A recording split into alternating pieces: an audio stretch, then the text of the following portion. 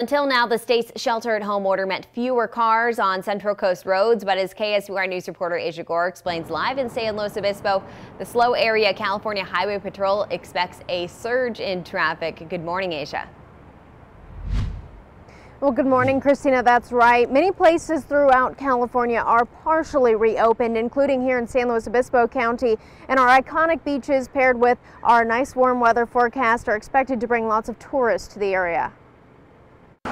More than 43 million Americans hit the roads and boarded planes for Memorial Day weekend last year, marking the busiest travel day since AAA first recorded holiday travel in 2000. This year, the organization won't release its annual forecast. It says the COVID-19 health crisis undermined economic data. Though travel on California roads has declined since mid-March, the San Luis Obispo Area Highway Patrol is still bracing for a heavy traffic flow. We are expecting is kind of a lot of traffic, frankly. I think people are, tired of being penned up, and we're probably going to see more and more traffic out there as the days progress. So we are out there looking for the things that the Highway Patrol always looks for: DUI, distracted driving, making sure that you're properly belted, as well as your kids in the right car seats, things of that nature to make sure that you get to where you are going in one piece.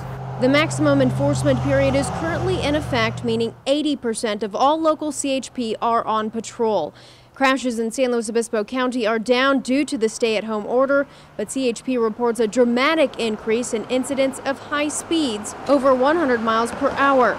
Statewide, CHP reports citing 87% more drivers for speeding than usual since mid-March. And the maximum enforcement period ends tonight at midnight. Live in San Luis Obispo, I'm Asia Gore, KSPY News. Thank you, Asia. Another data point to note: DUI arrests are down 42% since March. Memorial Day tends to be a time when law enforcement stops more people for driving under the influence.